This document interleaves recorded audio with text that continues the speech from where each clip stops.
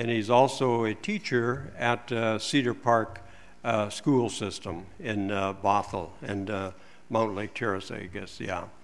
And so he's and it has a very strong interest in history and science, and he got interested in the Dead Sea Scrolls, so he's done some study of that, and he's going to report on what he has found in his study, what that shows us about the accuracy of how the books of the Bible have been transmitted over the ages. So with that, Tim, why don't you take it away?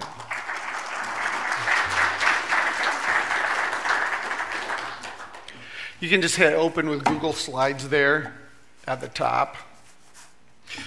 While they're doing that, I hope you will not become drowsy tonight, but I might.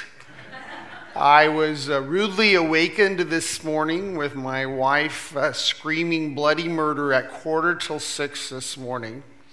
I rushed out of the bedroom. I don't know what I was going to do in my pajamas, scare somebody away. By the time I got out there, she was laughing her head off because my youngest son, who does not live at home anymore, was going to go turkey hunting, and he was in the garage and then came into the kitchen to get some food, and she wasn't expecting him at 5:45 in the morning, and so she screamed because she thought it was an intruder. So if I start to nod off, please wake me up. So now you might be wondering, why am I here? I am not an expert. An expert is somebody who lives 30 miles away. I just live 10 miles away in Lake Stevens. So I'm not an expert. But I'm here. And most of the time you have a talk that has to do with creation and science and the Bible and how science and creation fit into the framework of the Bible. And they give really credible views and answers for the scientific method. So, is that not working? Did you go on from the creation website? If you click on that banner, it was opening up earlier.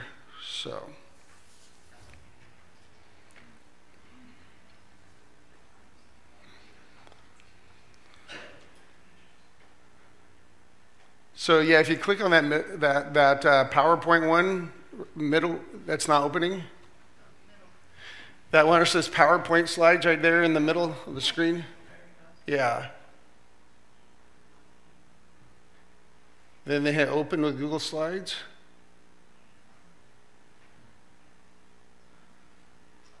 Is it because you lost an internet connection? No, the internet connection's fine. It's something else.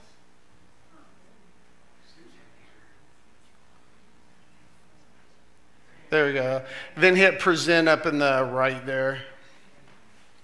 All right, so much for technology. Well, one of the things that really excites me about the Dead Sea Scrolls, to me, the discovery of the Dead Sea Scrolls is very much like an Indiana Jones movie. There's mystery, there's intrigue, maybe a little conspiracy. Sometime in the winter of 1946, 1947, there were 3 Bedouin shepherds tending flocks by the shores of the Dead Sea. And as men, boys are wont to do, they like to throw rocks. And where do you throw rocks? You throw rocks in caves. And when they heard something break, what do boys and men do when they hear something break? They leave. And so they left. About 3 days later, they came back and thought, well, maybe we should check out to see what broke. And what they found was what we now call the discovery of the Dead Sea Scrolls. They had broken some pottery that was preserving some of the scrolls.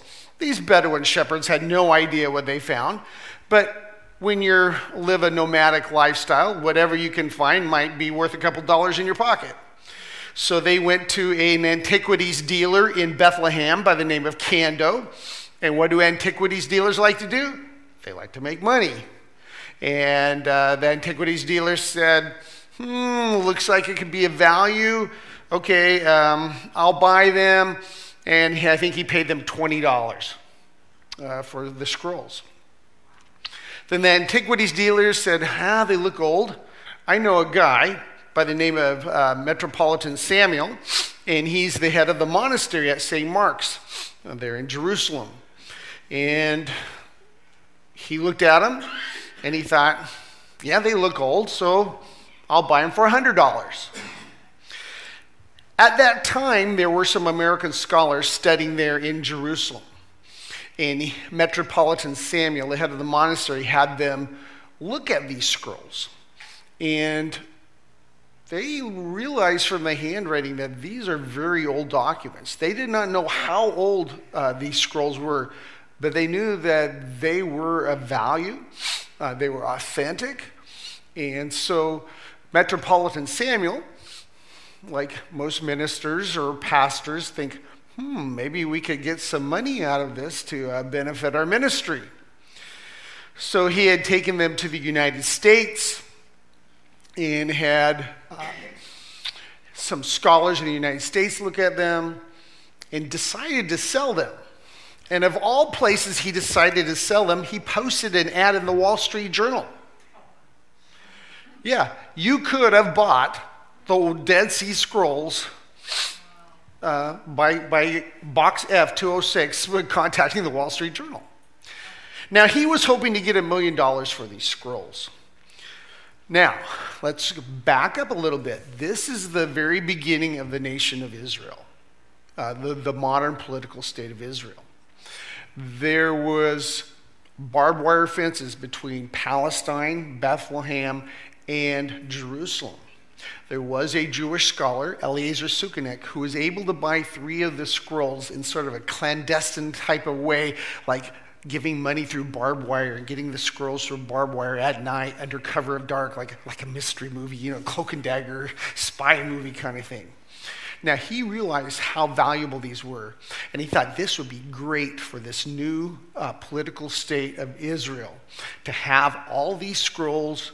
It would just be good for morale, for the Jewish people. But there's a lot of people who were not friends of Israel at this time. And so what he had to do, his son, through an intermediary, bought the scrolls from Metropolitan Samuel after they were advertised in the Wall Street Journal. And so they were able to get the 7 original scrolls all together for the nation of Israel. Now, if you take a look up there, there's only one of the scrolls that's a biblical book, and that is the book of Isaiah. And it is almost intact in its entirety. And all these 7 are in the shrine of the book there in Jerusalem. And I'll go on to explain that some of these are community documents, like the community rule, the Thanksgiving hymns, the war scroll, the Genesis Apocryphon, and there was also commentaries. There was actually a commentary on the book of Habakkuk, like we would pick up a commentary and read about explanations and applications of the book of Habakkuk. So this was a big windfall for the nation of Israel. It sort of gave them some prestige. So let's talk a little bit about the Qumran and where these were found. Qumran is located just a few miles south of Jericho on the northwest corner of the Dead Sea, and east of Jerusalem, up and over the Judean hills, down into the lowest part of the planet, which is the Dead Sea region. It's an area that's a lot of limestone caves, rocks, dry, arid region. There were 11 caves that in this general vicinity, and much smaller caves as well. And as you take a look up there, that you can see that it's primarily cave 4 that had the preponderance of scrolls found in them. 157 scrolls there were found. A few in other caves. Some caves were excavated, researched, and they were looking in there to see if they could find others. But as you can see, some caves did not have any, some just a few. So here's a photo of the what the Dead Sea region looks like from Qumran. You can see the hills, the cave areas. And then here's Cave 4, where the preponderance of scrolls were found. These scrolls, some of them were stored in a jar cylinder of this nature. And they were rolled up, had a clasp around them. Now, when we think of the discovery of the Dead Sea Scrolls, we usually think of something like this. There were only about 1 or 2 scrolls actually preserved in the jars.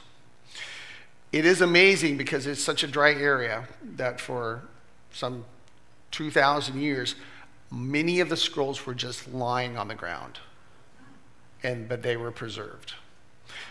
So some people think maybe they were just left there in a hurry, stashed there to keep them away from somebody who could have destroyed them. We don't know. But the scrolls are written in Hebrew. And Hebrew is an Oriental language. And so it reads from right to left. You go to the back of the book and read towards the front. So when you roll up a scroll, the outside portion, as you can see, would be the beginning of the book. And it's usually the outside portion that gets the most wear and tear and deteriorates, where the inside part is preserved, unless it gets a moisture, and then it could rip inside as well. So this is how the scrolls were preserved. That is, those that were in containers. However, like I said, some of them were just stacked up on top of each other, and they have to be pried apart. It's a very meticulous process, and it's one of the reasons why it's taken so long to get all the information on the Dead Sea Scrolls out. The scrolls that were fairly intact in their entirety, they got out, publicized quickly. So let's talk a little bit about this community of Qumran.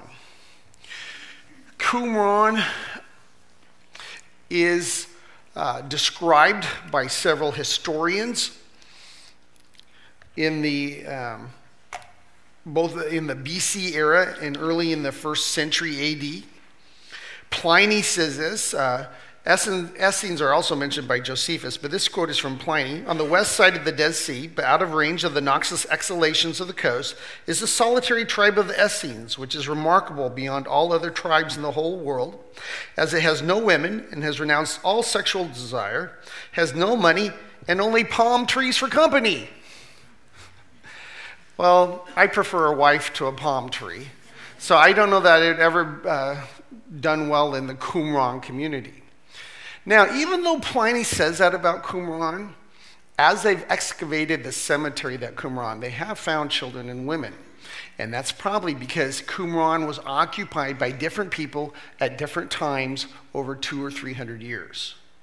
So when you talk about Qumran, you also have to talk about which settlement or which period are you talking about. And so we really don't know all the details about who lived there when. Some believe that it was also a Roman garrison for a time. That is, in the early Christian era.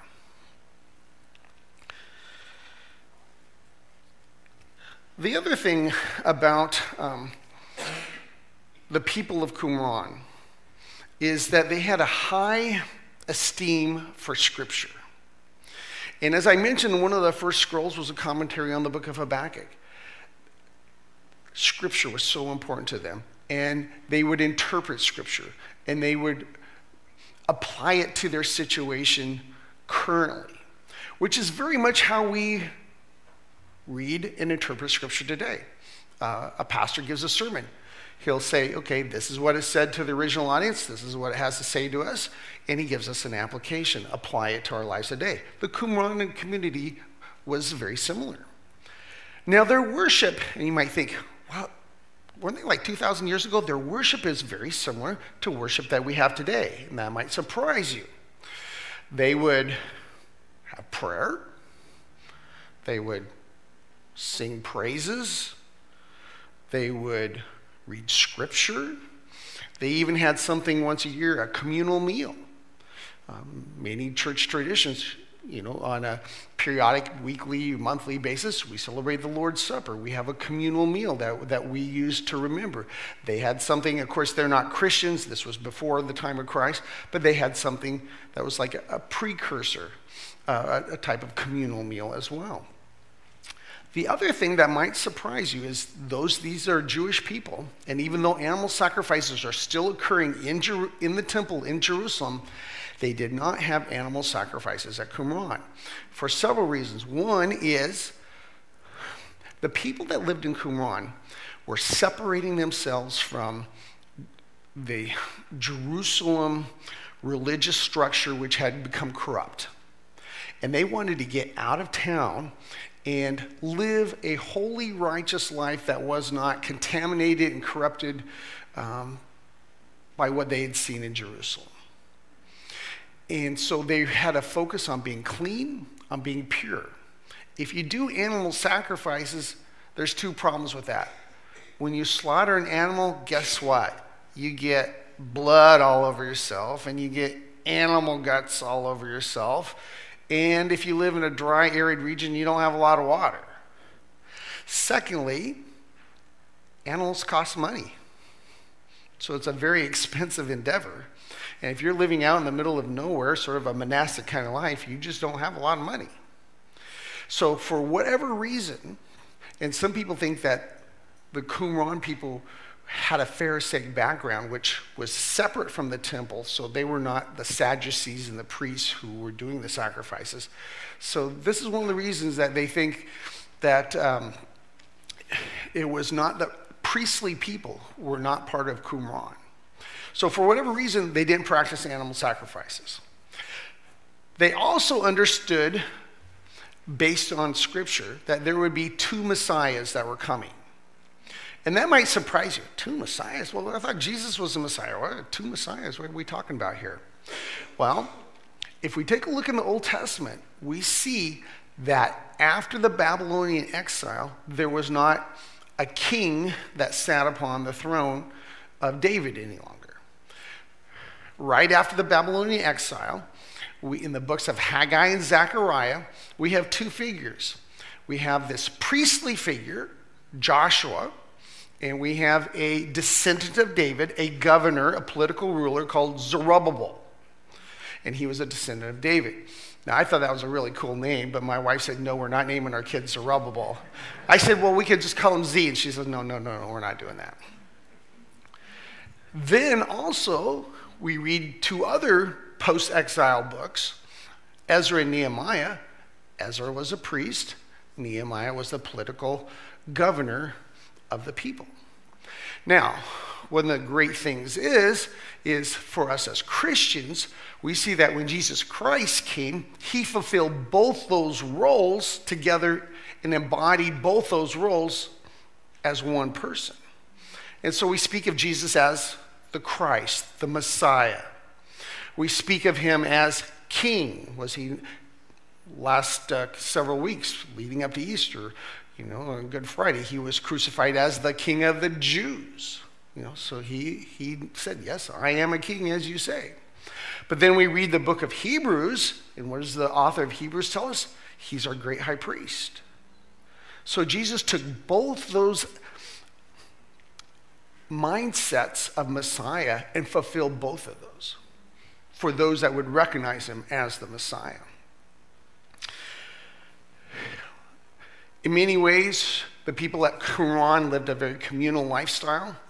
You had a year, I guess you could call it probation. You could come, you would give them your money and your property.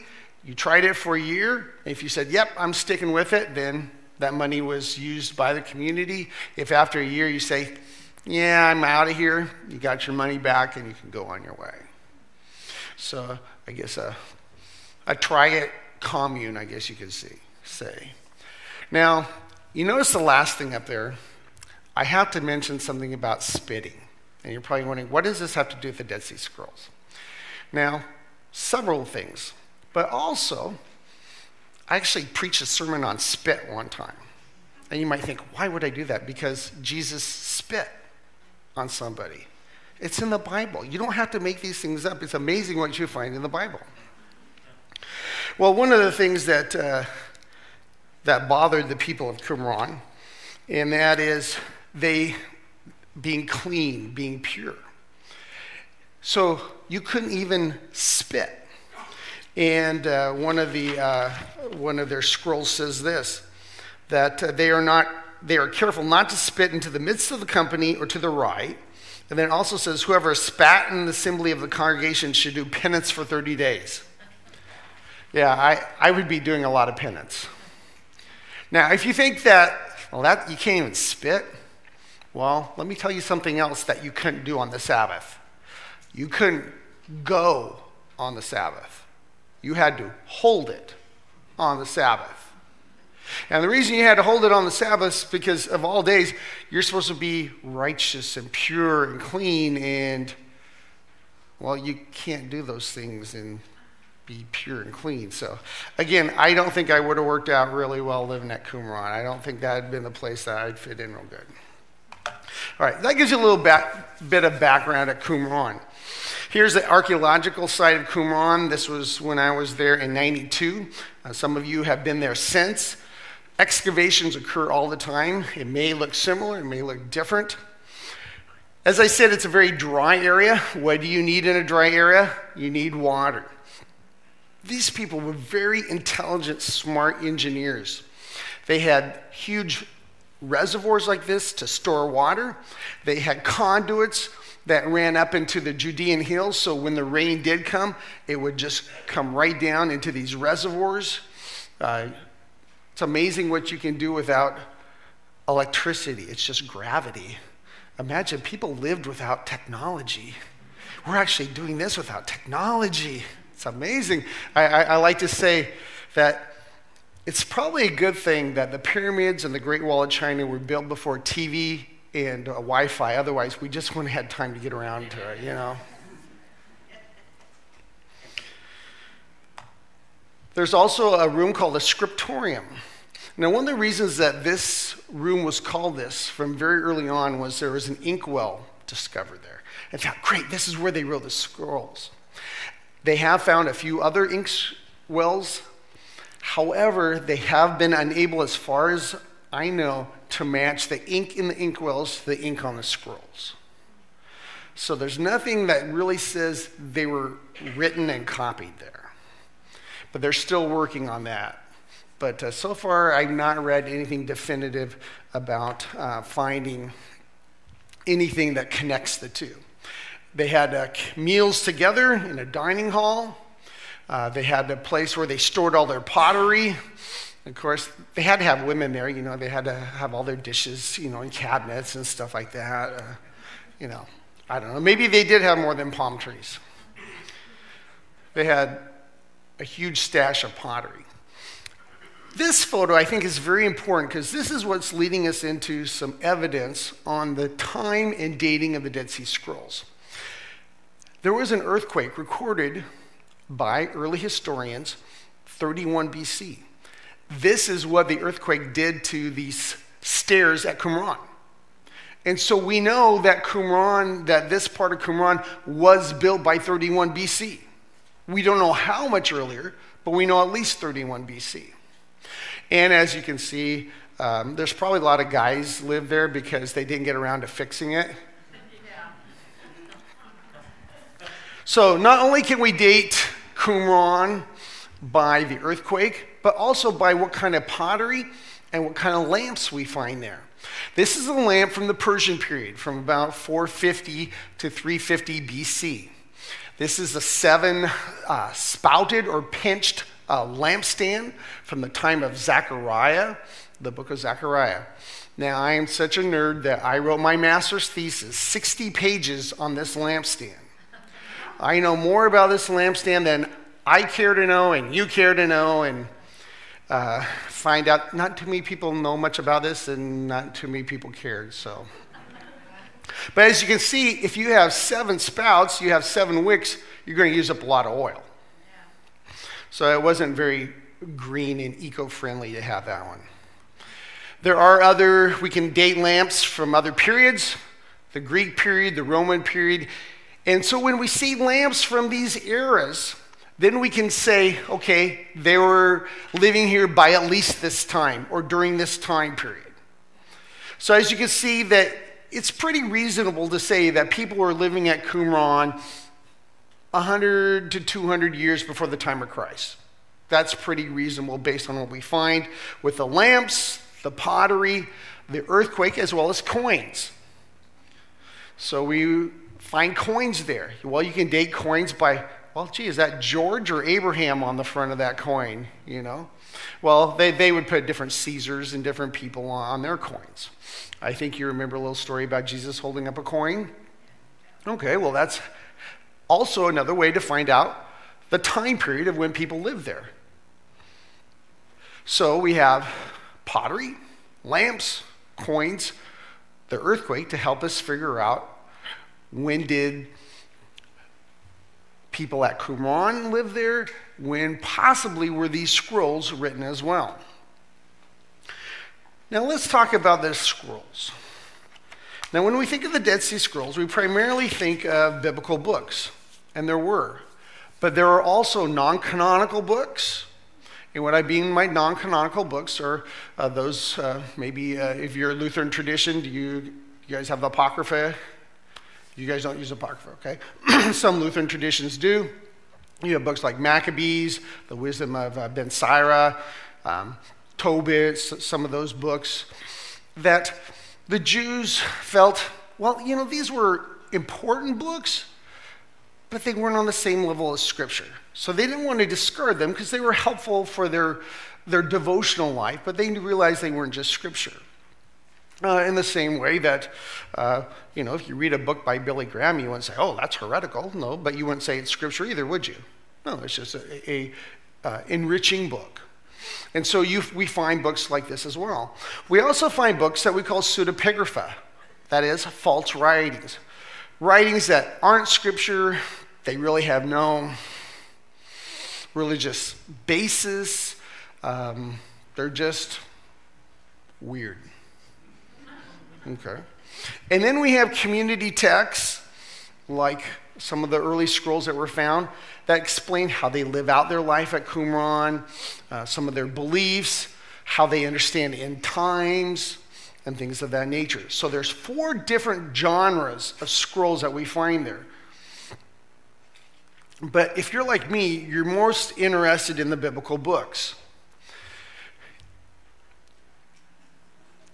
And if we take a look at which books were found there, we find that every book except the book of Esther, or a portion of every biblical book, and when I say biblical book, I'm talking about just the Old Testament, because the New Testament hasn't been written yet, because Jesus isn't even on the scene yet. So, except for the book of Nehemiah at that time, Nehemiah and Esther. Now, however, we considered at that time Ezra and Nehemiah being one book. So we had portions of Ezra, so we assumed that Nehemiah had been attached to the scroll but had deteriorated, and we didn't have any portions of Nehemiah. Since then, we found, I believe it's one letter from the book of Nehemiah. So we can say now we found Nehemiah, the Dead Sea scroll find. However, we still have not found any copies of Esther. Now, why do we not have any copies of Esther? Well, maybe for several reasons. Esther may have been written very late in the Old Testament period. Secondly, you may or may not know that God's name is not mentioned in the book of Esther. You can see God working through the book of Esther, but he is not mentioned. And so it's like, should we have a book of the Bible without God mentioned? You can see how that could have been a dilemma. So it may not have received, and when I say popular, I mean in the sense that people had not received it as the Word of God yet. And so maybe they had not realized, okay, maybe we should copy this down. Maybe this is a helpful book. That may be one reason. Or it could be that maybe there was 1 or 2 copies and they just deteriorated and turned to dust. We just don't know. One of those unanswered questions. Another way we can date the scrolls is that they were written on cow and goat hide. And that means cows and goats were alive. That means you can do DNA testing, you can do carbon-14 testing. And I know that when you hear a lot from creation apologetics, they talk about how unreliable carbon-14 testing is, and that's true.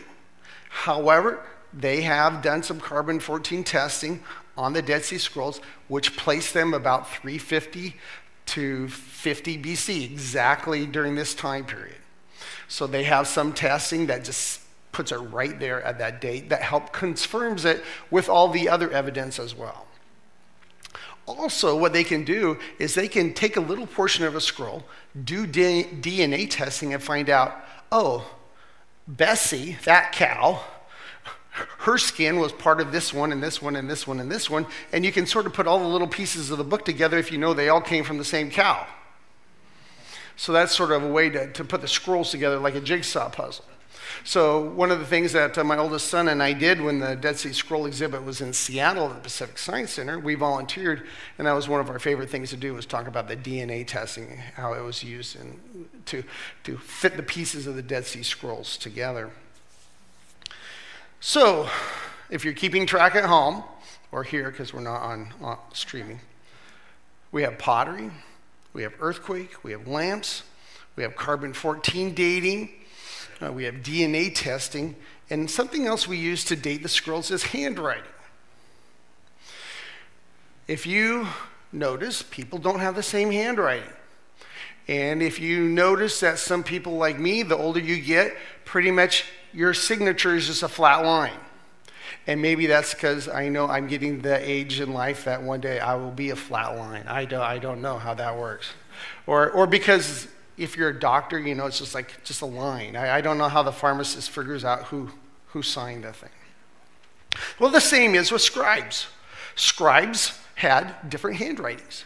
And so people who are way smarter than me can say, oh, well, that was that scribe who wrote that scroll. Oh, it was that scribe that wrote that scroll. Oh, it was that scribe that wrote that one. So this one goes over here, this one goes over here, this one goes over here.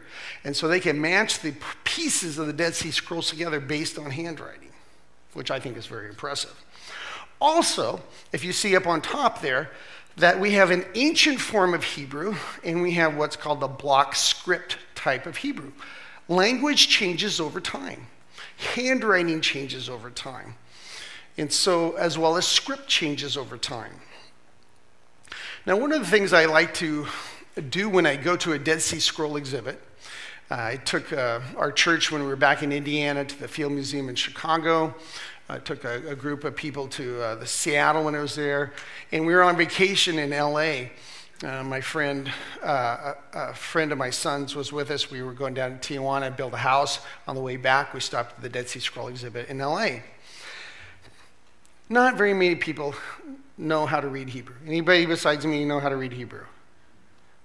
Okay. Yeah, very few. And I'm one of those weird people who thought learning Hebrew was easier than Greek. But you read from right to left, and it's hard to remember the vocabulary because it's just, with Greek, sometimes you can squint and you can sort of figure out what the word is, and you know, you come across a word like phileo. Oh, well, yeah, I can figure out that. Philadelphia, okay, I know what that word means. Well, I point people to this ancient handwriting. This ancient handwriting on top. It's the paleo form of God's name, Yahweh. And so when you read the scrolls, it will be in this block print until it gets to God's name, and then it'll be this ancient script, ancient handwriting. And so even if you don't know Hebrew, you can go through there and you can say, there's God's name. There's God's name, Yahweh. And so my son, who was in high school, and his friend, they would just look, see if they could find God's name in the biblical scrolls. And so it's a way to make it not seem, well, it's just an ancient artifact, you know, it's just some old thing. Hey, this is important because God's name is mentioned in these scrolls. But does our language change? Absolutely. How many of you guys know English? Okay. Go ahead and read Middle English here. It doesn't look like English, does it? but I thought we all knew English. Well, here's English from the King James period. This is sort of like if you squint well enough and hard enough, you can sort of make out a few words. But you would have a very difficult time reading 1611 English. Now, it's not just way back then. How about 200 years ago? You ever read this important document called like the Declaration of Independence and the Constitution?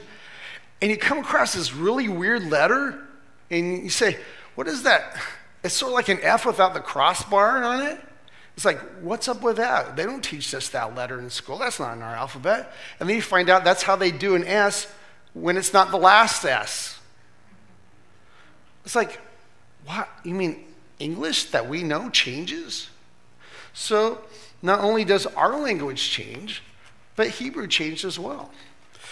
But we just don't think about our language changing. So the reason I talk about this is to explain what we find in the Dead Sea Scrolls. How is that different from our Bible, and how is it the same? So many of the differences in the scrolls of the Dead Sea are primarily differences in spelling and pronunciation. And we dismiss those as really not even a difference. For instance, in English, we don't use U's like the British. The British like to stick another U in there, Savior, with a U. We don't put the U in for Savior. But it's the same word. We just spell it differently. Other differences that we find between our Bible and the Dead Sea Scrolls is it first person or third person? MT stands for the Masoretic text. Before the discovery of the Dead Sea Scrolls 2,000 years ago, the oldest copy of the Hebrew Bible was 1,000 years old, 1,000 years after the time of Christ. 2,000 years or more from when they were written in the Old Testament period. So we had 1,000 years of things that had been copied and copied and copied and copied. So 1000 AD had been the oldest copy of the Old Testament. So MT is what our Bibles were based on before the Dead Sea Scrolls. So MT stands for that copy. And it is very intact. It's almost complete, the Masoretic text. But it's not as old. So the Masoretic text said, and he said, what shall I cry? Out of Isaiah 46. The Dead Sea Scrolls says, and I said, what shall I cry? Now, if you read that passage in context, you'll find out that the passage, the whole chapter, is in first person, and I said seems to be more reasonable. And so some translations have it first person, some translations have the third person. I looked it up that in Isaiah 46, the NIV, the New Living Translation, follow the Dead Sea Scrolls here. And they will use, and I said, rather than the Masoretic text, and he said. And usually there's a little footnote in your Bible that'll say that. Some ancient manuscripts will say, da-da-da-da.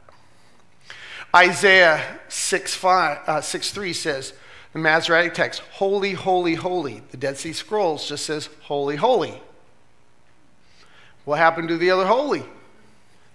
I don't know, somebody like me sort of drift off and not get the last holy in there. You would be amazed that scribes made very few mistakes because they would count how many letters, they would write those in the margins, they just double check things. I don't know. But as you notice, is there a difference in the meaning? Is there a difference in the sense of the passage? No, not at all. It's just a slight difference. Take a look at Genesis 1:9. Here we have a difference, not in spelling, but in a different word being used. And if you look at the Hebrew, you'll see that they look very similar. In the Masoretic text, in Genesis 1:9, it says, let the waters be gathered into one place. Makom. The Dead Sea Scrolls say, let the waters be gathered into one gathering. And instead of an M on the end, you have like a H sound. Okay? And Now remember, I'm reading from right to left. You're reading from left to right, okay? So my first letter is your last letter, okay? So look at the first letter going that way, which is really the last letter. I know you're really confused, aren't you? So I'll show you that. That sort of looks like that if you don't write it real neatly. Again, is there a difference in the sense of the passage? Not at all. Let the waters be gathered into one place. Let them be gathered into one gathering. It's the same sense, even though a different word was used. Let's take a look at another example. Isaiah 40:12. The Masoretic text has measured the waters. The Dead Sea Scrolls adds another yod, another letter, excuse me, in between. Measured the waters of the sea. So you can see here on this one, you have 2 yods instead of 1. Again, is the meaning the same? Measure the waters of the sea? Absolutely. There's no difference in the meaning or the sense of the passage at all, even though it's just a different word choice. Isaiah 45:7. Here we have a different word with a different meaning. The Masoretic text says, I will make peace, shalom. The Dead Sea Scrolls says, I will make good, tov. And here, Bible translators have to decide which one do we use. So I took a look at the NIV. The NIV, their translators, they tried to make both work. And so they chose the word prosperity. And I think they chose prosperity because that's sort of peace and good. So they weren't sure which one to use, so they sort of tried to find a word that had both meanings. Is that cheating? No, that's not cheating. The New Living Translation says, I will make good times. Again, they're trying to get both senses. But you can't put both in, can you, when you do a translation of the Bible? Excuse me. You have to decide which one are you going to use.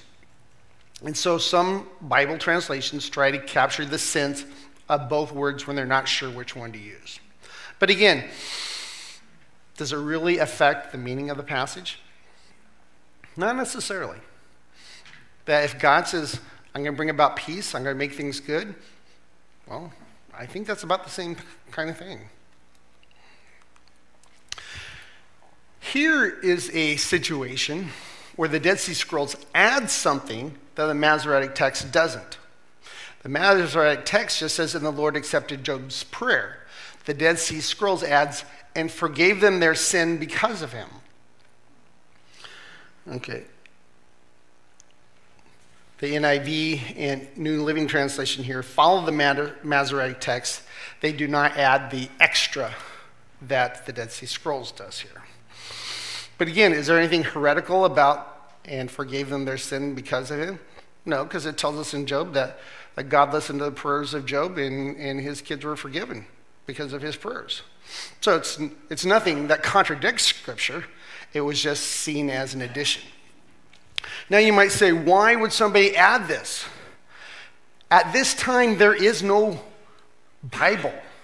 There is no, this is the Word of God from page 1 to the end. We have these copies, and we have God's Word, but it's not in this final canonized form yet. So there was nothing that said to ascribe that, well, you can't add something. There was no prohibiting of doing something like that. It was a very fluid document at this time before it was finalized and canonized. In Job 42:11, we find the word sheep. In the Masoretic text, it says a piece of money. If you happen to look up that footnote, you can find a footnote on that if you look in the NIV. And it says, it was a unit of money of unknown weight and value. Some footnotes say, we're not really sure what the word means. We're not really sure how to translate it. But then again, let's think about the culture. Livestock was their bank account. If you had a cow, a sheep, well, that's sort of like having a coin or a dollar or a $20 bill or something. So again, is there a difference in meaning? No. Both of them talk about something of value of which you would use to purchase something, whether livestock or a coin. So these are all those things that you can find in those footnotes, and you're thinking, I don't even have time to read my Bible, let alone the footnotes at the bottom. So here is a very, I guess, one of the more, popular is the right word, discoveries found in the Dead Sea Scrolls. Psalm 145 is an acrostic. And if you remember what acrostics are, you may need to know that because coming up here in a couple of weeks is Mother's Day. M is for the many things, you know. You remember those acrostics from grade school. Well, the problem with bringing an acrostic in Hebrew over to English is we have a different number of letters than Hebrew. So it doesn't work bringing it across letter for letter. In the Masoretic text, when you're reading down in A, B, C, there is no nun, which is an N letter. It's missing. It's the only letter missing in the acrostic. All the other letters of the Hebrew alphabet are there in Psalm 145 except for the N. And it's like, what happened to it? Well, in the Dead Sea Scrolls, it's there. And it says, God is faithful in his words and gracious in all his deeds. So now many of the modern translations include this. The NIV includes it. However, the NIV does not include the repetitive phrase that the Dead Sea Scrolls has, which is, blessed be the Lord and blessed be his name forever. They do that after each letter. So here's my question. Did the original psalm have the N letter in the acrostic? I don't know. Did something happen to it? Did somebody spill coffee on it and they didn't copy it because they didn't know what it was? I don't know. Did some scribe at Qumran put it in because it's like, well, I got to have all the letters of the alphabet? I don't know. But then again, let's take a look at it. Is this something that we've heard in Scripture before? God is faithful in his words and gracious in all his deeds? Is there anything unbiblical about that? No. Do we find that elsewhere in Scripture? Absolutely. Even if a scribe made it up, it's complementary to Scripture. It doesn't contradict Scripture at all. So these are the things that Bible translators have to figure out. Do we put it in or don't we? So most of your modern translations will have it, and again, there'll be a footnote at the bottom. Then there are several passages, like in Jeremiah 10, where the Masoretic text has a longer section of Jeremiah chapter 10. The Septuagint, which is a Greek translation written in about 300 BC. And for some of those of you who are history buffs, you remember there's a certain guy from Macedonia named Alexander the Great who thought he'd just conquer the world. And wouldn't it be great if everybody just spoke Greek? Well, even Jews started speaking Greek. They didn't know how to read Hebrew anymore. They didn't understand Hebrew anymore. They didn't understand their Bible anymore. So the Jewish leaders say, well, we've got to translate this into the language of the people now. We've got to translate our Hebrew Old Testament into Greek so we don't forget what God said. So that's the Greek version. It's called the Septuagint, LXX, or 70, because there was a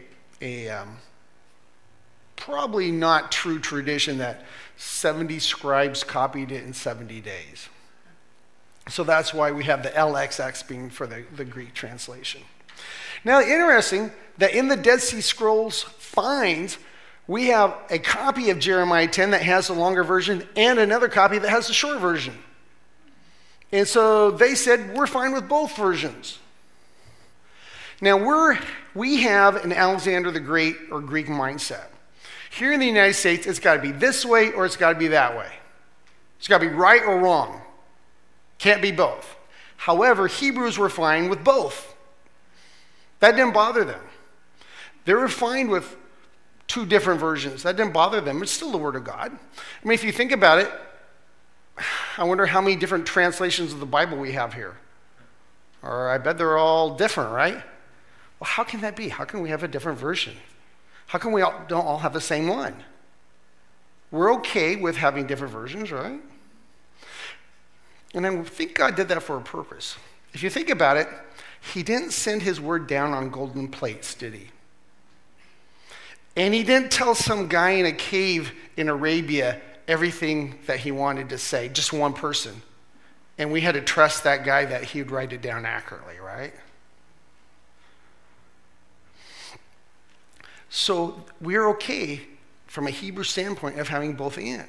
If you think about it, we have a creation account in Genesis chapter 1, and we have a creation account in Genesis chapter 2. They aren't contradictory, they are complementary. And think about this, why do we have 4 gospels? Why not just one? We have 4 complementary accounts of Jesus' ministry and teaching and life and death and resurrection. Think about that. We have different versions of the gospel. And we're okay with that. It wasn't like, oh, that's got to be Matthew. That Mark guy, he's just off base. You know, we don't do that. So the people at Qumran were okay with having 2 different versions. And we see another situation where we have 4 different scrolls, the Masoretic text, the Dead Sea Scrolls, the Greek Septuagint, and Josephus, his historical writings. They all have something totally different. None of them match. So you have to decide here in 1 Samuel 10 and 1 Samuel 11, who's right? You got 4 different ones. And so this is what Bible scholars do with all their time, all their free time. Now, here's what I want to tell you. Did you notice anything really terrible about all these differences? Heretical? Are they just minor little things? They don't affect the meaning. They don't affect the theology. They don't affect the sense of the passage at all. And actually what we found is because so much of what we find in the Dead Sea Scrolls matches what we have in Scripture, it tells us that we have a reliable transmission of Scripture for over 3,000 years. And I think that's very important. And no longer do we have to say, if somebody says, well, how do you know that somebody didn't make stuff up in the Bible? I hear that your copy of the Bible is only 1,000 years old. It's like, no, it's over 2,000 years old now. And you can say, 2,000 years ago, it says this. 1,000 years ago, it says this. It still says this today. And why is this important? Because especially as we talk about apologetics, most of the times you have creation apologetics, and we're trying to match that to Scripture. Well, we need to know that our Scripture is reliable. It can be trusted, and it has proven itself faithful for over 3,000 years in written transmission. That's not even including the oral transmission of Scripture until it was written down. So you do not need to doubt Scripture. You do not need to doubt that, oh, yeah, some guy in Qumran just made things up and put them in the Bible. It did not work that way. God was faithful in inspiring people to write it. He was faithful in inspiring people to copy it. And the great thing is God's word still changes lives today. It's still a living word today. And I just think it's amazing, the whole process, that God used ordinary people like you and me to continue the transmission of his word. And like he would trust us to get the word from Abraham to us. I find that pretty amazing. And it shows you how some guy who says, yeah, I saw some golden plates and God told me everything in a cave. Yeah, probably not a lot of credibility to that because they don't have any evidence. Nobody has the golden plates. Nobody has these ancient manuscripts that Muhammad received. But we have evidence that helps support that we have a faith that has substance. It's not a blind faith. But that's what archaeology doesn't prove anything. It helps support and give credence